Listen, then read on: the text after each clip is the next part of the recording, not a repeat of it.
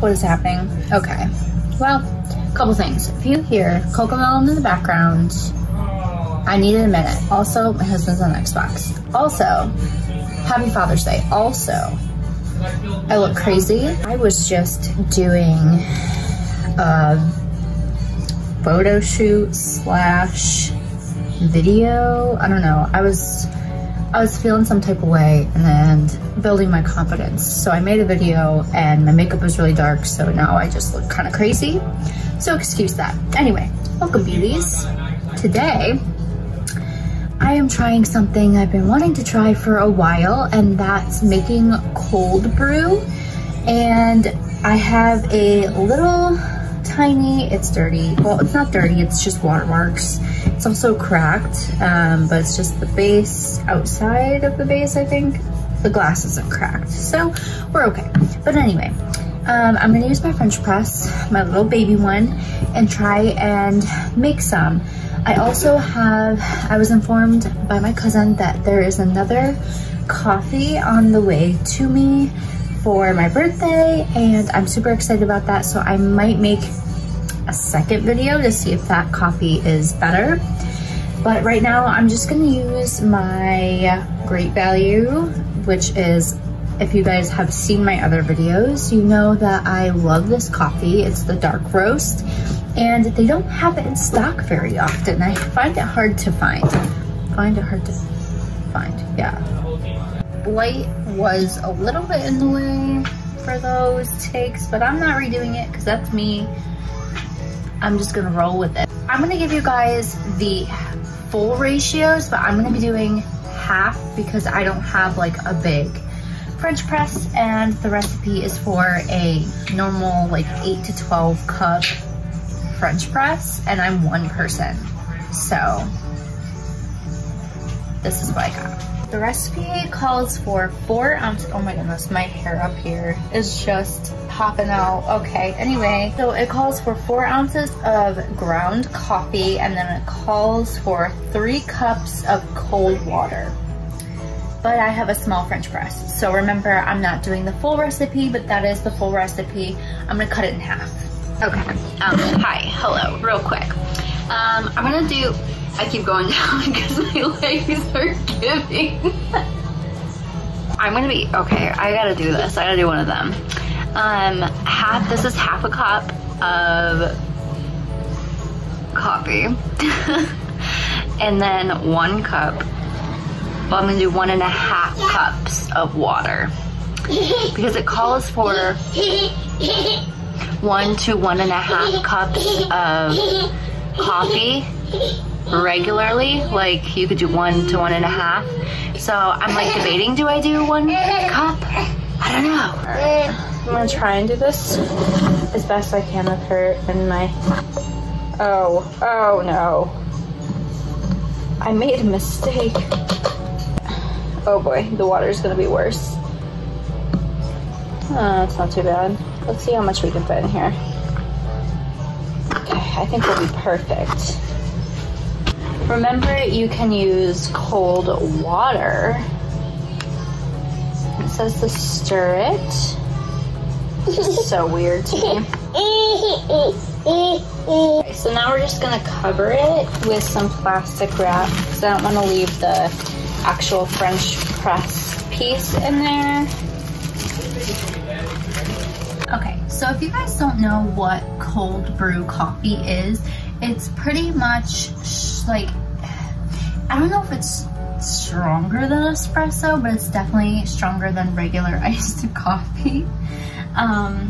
She just woke up from a nap, so don't even mind what's happening. But anyway, it's a really, really strong, potent coffee. So you pretty much set it in the fridge and let it sit for like about 12 to 16 hours. You can even do 24 hours if you really want to go crazy with it.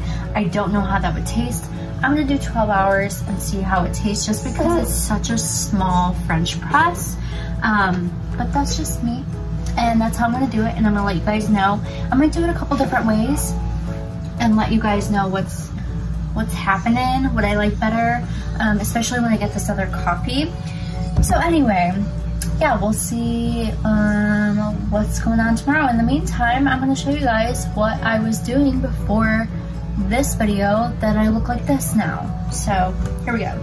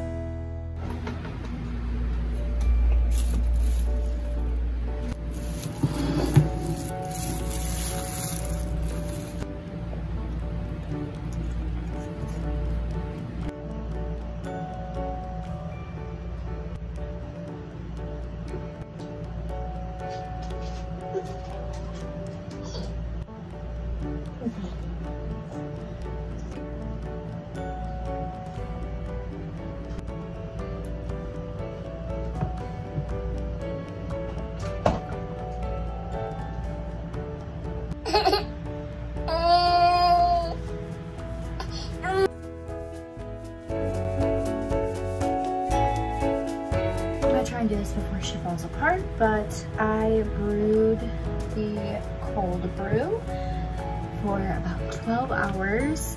I am going to taste with cream and without cream, just so I can get the full effect to see if it actually tastes good. Oh wow, literally every flavor note in that coffee came out, which is amazing. So that's really good. Wow, that worked so well. I mean, it's super strong and there's so much flavor behind it. I was worried because I always thought the warm water is what brought out all the flavor and everything, but this is a game changer. Now I will recommend, if you're gonna do this, that you need a bigger one, because you probably only get like maybe 2 cups of iced coffee out of this. Maybe 3 if you're going small, because it's so strong. You don't need a ton of it. So if you're one person and you're probably the only person that's gonna drink it in your house, you could probably get away with brewing it like this. But I think just cutting that recipe in half for me, because I have such a small French press, worked perfectly. So if you are in a situation like I am and you're the only person that's going to drink it, I recommend doing that. But if you're going to buy a French press and you are not sure if you're going to use like cold brew every day, if you want to make it for every day, I would get a big one. So that's just my suggestion. I highly recommend doing this. I don't think I would have had to wait more than the 12 hours, but that's just because, like I said, it's so small. But anyway, yeah, it did work, and I'm gonna do this again for sure. So I hope you guys enjoyed this video and that it helped you out to decide whether you want to make your cold brew at home or not, because I know it's more expensive because it's a long process for these coffee shops to do. So obviously it's gonna be more expensive. I think it's even more expensive than espresso. I could be wrong, but I'm pretty sure it is, just because it's kind of tedious and it has to sit a long time. So thank you for watching. If you made it to the end of this video, go ahead and subscribe, and I am probably gonna do a new video tomorrow, so sometime this week there will be another video up for you guys.